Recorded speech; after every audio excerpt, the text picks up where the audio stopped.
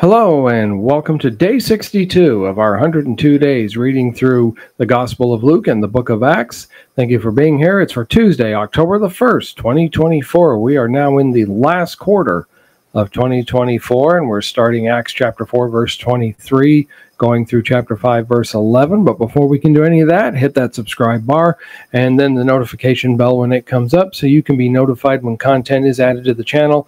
Comment on these videos, like these videos, share these videos. Yeah, you know what to do. And today, Acts chapter 4, and if you remember, the apostles, Peter and John, had healed a man at the beautiful gate of the temple. They got arrested, and the Pharisees, the Sanhedrin, demanded to know how they knew all this stuff and where they got their authority. They escaped. They went to meet other brethren. They're out now, and they're praying for boldness. And we'll see some real Christian charity to finish this off with a lesson about lying and giving. So let's get started with our reading. Acts chapter 4, verse 23. And being let go, they went to their own companions and reported all that the chief priests and elders had said to them. So when they heard that, they raised their voice to God with one accord, saying, Lord, you are God, who made heaven and earth, the sea, and all that is in them, who by the mouth of your servant David have said, Why did the nations rage, and the people plot vain things? The kings of the earth took their stand, and the rulers were gathered together against the Lord and against his Christ. For truly against your holy servant Jesus, whom you anointed, both Herod and Pontius Pilate, with the Gentiles and the people of Israel, were gathered together to do whatever your hand and your purpose determined before to be done. Now, Lord, look on their threats and grant to your servants that with all boldness they may speak your word, by stretching out your hand to heal, and the signs and wonders may be done through the name of your holy servant Jesus. And when they had prayed, the place where they were assembled together was shaken, and they were all filled with the Holy Spirit, and they spoke the word of God with boldness. Now the multitudes of those who believed were of one heart and one soul. Neither did anyone say that any of the things he possessed were or was his own, but they all had all things in common. And with great power the apostles gave witness to the resurrection of the Lord Jesus. So see, they're giving witness to the resurrection of Jesus from the get-go, pretty much, within a decade. I'm not sure what the timeline, how far this is from Pentecost, but it was definitely within that first decade that the resurrection was being proclaimed. Verse 34, Nor was there anyone among them who lacked, for all who had or who were possessors of land or houses sold them, and brought the proceeds of the things that were sold, and laid them at the apostles' feet, and they distributed to each as anyone had need. And Joseph, who was also named Barnabas by the apostles, which is translated son of encouragement, a Levite of the country of Cyprus, having land, sold it and brought the money and laid it at the apostles' feet. Now notice, nobody told them they had to do it. They just simply went out and did what needed to be done. Chapter 5. Now here's where it's going to start getting gritty, with Ananias and Sapphira. Now verse 1 of chapter 5, But a certain man named Ananias, with Sapphira his wife, sold a possession, and he kept back part of the proceeds, his wife also being aware of it, and brought a certain part and laid it at the apostles' feet. But Peter said, Ananias, why has Satan filled your heart to lie to the Holy Spirit and keep back part of the price of the land for yourself? While it remained, was it not your own? And after it was sold, was it not in your control? Why have you conceived this thing in your heart? You have not lied to men, but to God. Then Ananias, hearing these words, fell down and breathed his last.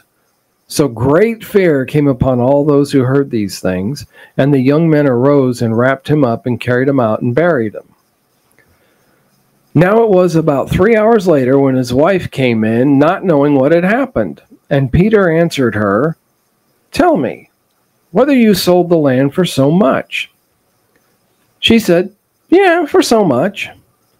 Then Peter said to her, "How is it that you have agreed together to test the Spirit of the Lord? Look, the feet of those who have carried your husband are at the door, and they will carry you out." Then immediately she fell down at his feet and breathed her last. And the young men who came in and found her dead, carrying her out, buried her by her husband. So great fear came upon all the church and upon all who heard these things. Yeah, I think that would scare me just a little bit to see a man and a woman that yesterday I was talking to and they were healthy. All of a sudden they're buried. Don't really know.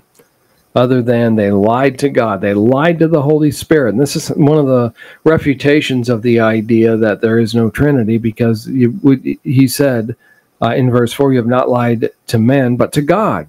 But really, who was the lying to? The Holy Spirit. So the Holy Spirit must be deity. And then Ananias, here's the thing. They could have kept all the money. Huh? Why? Well, yeah, look at what Peter said. Verse 3.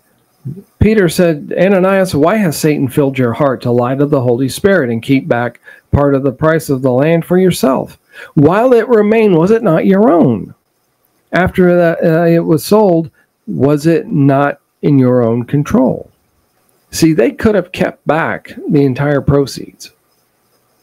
That would have been okay. They could have given the entire proceeds. They could have given, I don't know how much it was. Let's just put it in easy to understand modern American terms. Let's say they sold it for $10,000 and they gave $5,000 to the church but held back $5,000. What they did was they lied. They brought the $5,000 and said, here's all the proceeds from the sale of that land that we just closed on. Paraphrasing a little. That was the problem, was that they lied. It wasn't they were keeping it. That would have been fine to keep that money. It would not have been a sin. Let's look at a couple of things here. William Barclay, in his commentary, Acts of the Apostles, commenting on Peter getting sprung from the joint and John getting sprung, said, "In this passage we have the reaction of the Christian church in the hour of danger. It might have been through thought that when Peter and John returned with their story, a deep depression would have fallen on the church as they looked ahead to the troubles which were now bound to descend upon them. The one thing that never even struck them was to obey the Sanhedrin's command not to speak anymore. They didn't take that into their mind. They just kind of blew it off, is the impression I get. And so Barclay asserts that in their mind, the minds of the early disciples, at that moment came some great convictions in their lives. There came a tide of strength, that they were fired up and probably running on some adrenaline because of what had happened. But they also had the conviction of the power of God. They knew what they believed and why they were believing it. And they had the conviction of the futility of human rebellion. How are you going to rebel against God? And then they set before themselves a remembrance of Jesus. They remembered him in the Lord's Supper every week. That's the purpose of it, which is why we take it every week, to keep it all fresh in our mind. They prayed for courage. They did not pretend that they could face all this in their own strength. That is a huge mistake modern Christians make. Well, I just don't want to bother God with this. It's a small thing. Pray about it. Take it to him. Whether it's something as big as you just found out you got cancer or Parkinson's, or you're headed for a layoff, or whatever the situation is, pray for courage. I've known a couple of people who ended up in the hospital with a roommate or two and converted one of them, or came close to doing it. You could do that too. Just pray for the courage, and God will take it from there. He'll help you out. And then finally, we see the results of the gift of the Spirit. They were comforted, and we get comforted. I believe in a non-miraculous indwelling of the Holy Spirit. But they found courage and strength that they needed to be able to do what was needed here in chapter 4. There's a lot of charitable work going on. Chapter 4, we see Luke supplying a summary to describe the progress of the church. And in this case, the summary points ahead rather than behind, because Luke's giving these words to prepare for the accounts that follow. They were a sharing church, and they did it voluntarily. They didn't wait for the government to come in and start redistributing. They took care of business. And even today, there have been some hurricane activity down in the Gulf, and some people have gotten hurt. There are relief supplies on their way already. Because Americans, we just have it in our ingrained in us that we help people. And Christians especially need to remember that. We do help people. We reach out. I've been involved in 2 different disaster reliefs. We didn't care what skin color you were. We didn't care what religion you were. You came in, you needed help, you got it. And that's the way that it should be. One in heart and mind describes the spiritual unity of the believers.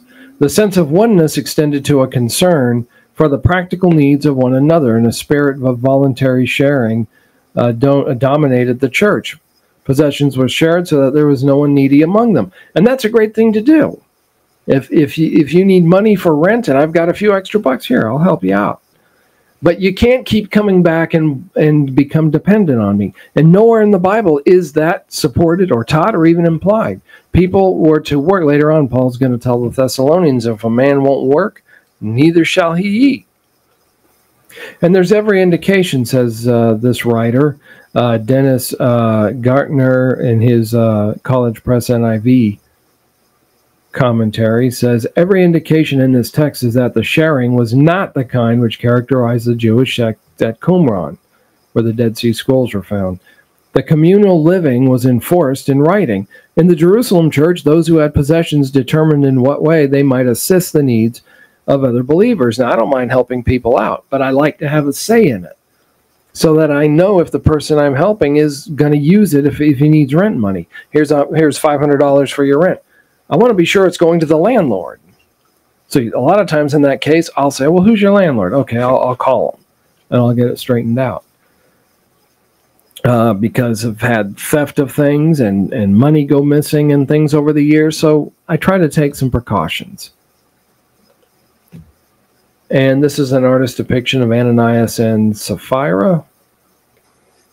And then about 3 hours later, his wife came in and suffered the same fate. This is an artist's depiction that's apparently Ananias there in the crowd of people. But he kept back part of the proceeds, his wife also being aware of it, and she was in on it. This is a conspiracy, not co-conspirators. There's no such thing as a co-conspirator, because a conspiracy by definition is 2 people. And so here they are, and they are conspiring about what to do with this money. But notice something here. They have not lied to God, to men, but to God. And the Bible.art website describes this as a scene depicting a person introspecting, surrounded by symbolic artifacts of ownership and falsehood. This narrative scene is in the style of digital art, mirroring the crisp color contrasts and pixel precision that digital art often exhibits. Introspect. I never thought of this tied into Ananias and Sapphira, but with the reaction of the crowd, the people who saw them and knew that they had lied, that's probably what they were doing. Okay, wait a minute now. They lied to the Holy Spirit, which is really God, apparently. So what could happen to me if I do the same thing? So I could see them wanting to stop and slow down and say, we need to think about this. Because that could be me one day. Somebody once asked, if God were to say, I'm wiping out evil tonight at midnight, would you still be here at 12:01? Something to contemplate. And as we bring it to a close, we're going to pray for the church, our local congregation, Christians, and congregations throughout the world. So join me in prayer if you would. We thank you, Lord, for this day. We thank you for another day of life. And we really want to pray for your universal church, Lord, wherever those people meet. And we want to pray for members of the local congregations as well. Help our local congregation here to grow. We've had some baptisms lately. Help it to take root. Help us to be the tillers of the good soil and get the soil healthy so it can grow. Help us, Lord, to say the right things as we reach out to these new sisters. And we want to pray throughout the world that the church will be firm in the truth and pray for it in those countries like North Korea and Cuba and places where it's oppressed. So I pray for those people to be able to stand up and proclaim your truth, even preaching truth to power. Thank you for Jesus and all that he does. It's in his name we pray. Amen. If you have any questions, you can send them to me to timothy4.2.3@gmail.com. You can even send a prayer request. I'll be glad to pray with you about whatever's going on in your life. You can leave your comments in the comment section below. That's going to wrap it up for today. We will see you in the next video. I am done and I am out.